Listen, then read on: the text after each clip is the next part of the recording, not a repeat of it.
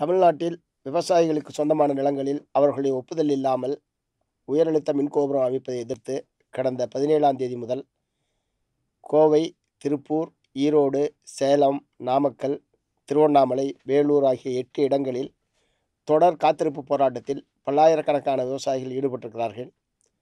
குறிப்பாக இப்போது மின் உற்பத்தி துறையில் ஏராளமான தனியார் நிறுவனங்களும் கார்ப்பரேட் நிறுவனங்களும் ஈடுபட்டுள்ளன.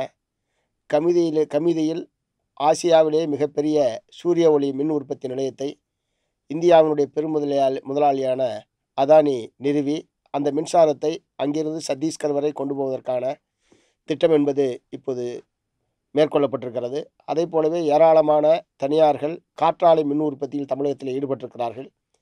கூடங்குளம் அணு மின்சாரம், உடன்குடி அனல் மின் நிலையம் உட்பட தமிழகத்தில் மின் உற்பத்தியில் ஒரு கூடுதலான முதலீடு என்பது இப்போது செய்யப்பட்டு கொண்டிருக்கிறது.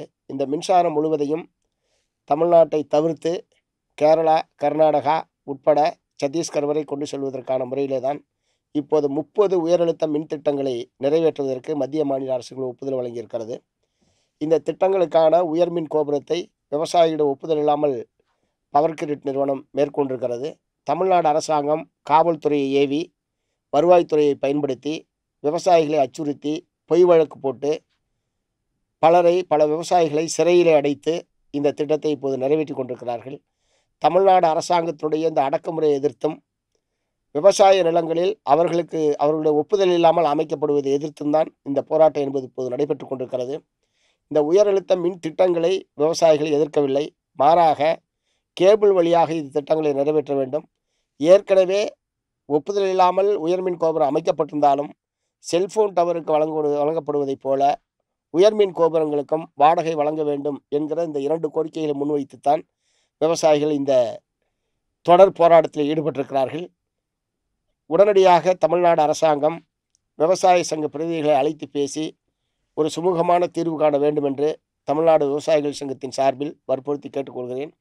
ஏற்கனவே 2 முறை தமிழக மின்துறை அமைச்சரோடு பேச்சுவார்த்தை என்பது நடைபெற்று அந்த பேச்சுவார்த்தையில் விவசாயிகளுடைய இந்த நியாயமான கோரிக்கையை தமிழ்நாடு அரசாங்கம் ஏற்கவில்லை.